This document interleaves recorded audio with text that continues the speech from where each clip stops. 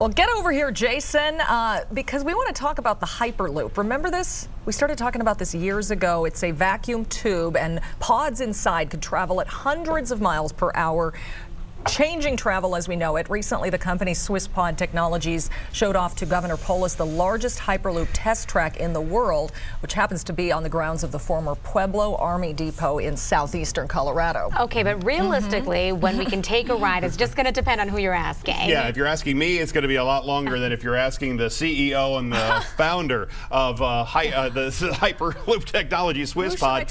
When I talked to him, he thought 5 years. What? Dennis Tudor told me when I spoke to him on my Driving You Crazy podcast, he thought maybe 5 years. Imagine getting to Pueblo from Denver in 10 minutes. Or down to Dallas in just an hour. It's one of the advantages of Hyperloop. It is super fast, but will it ever be safe for people to ride in?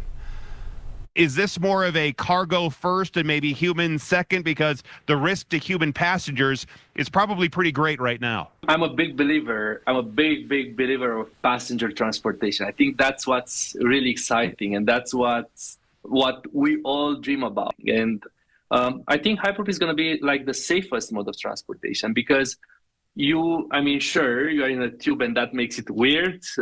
Makes it inconvenient in a way for some people. However, you are going to be shielded. You are not going to interact anymore with the kind of external perturbances. So that would make things, much safer than existing transportation systems. And at the same time, everything is going to be driverless. So there is not going to be any human being inside to drive the capsule. It's going to be an AI algorithm, an autopilot system that will drive the capsule inside.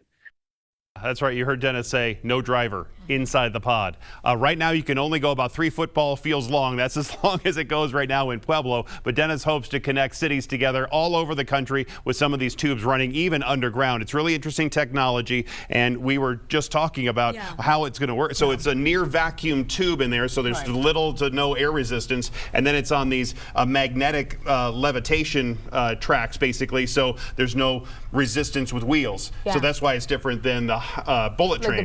So it can go like 700 miles an hour in the tube. That's like twice as fast as the maglev trains that they have. Exactly. More than twice as fast. And you can listen to all of my interview with Dennis on my Driving You Crazy podcast. It's available everywhere on any podcast app and on YouTube. Yeah, that was the first thing I thought of. I was like, oh, is it like a bullet train? But no, a lot faster. And it's in a tube, so it's confined. Yeah, awesome. Well, that's fascinating. Thank you.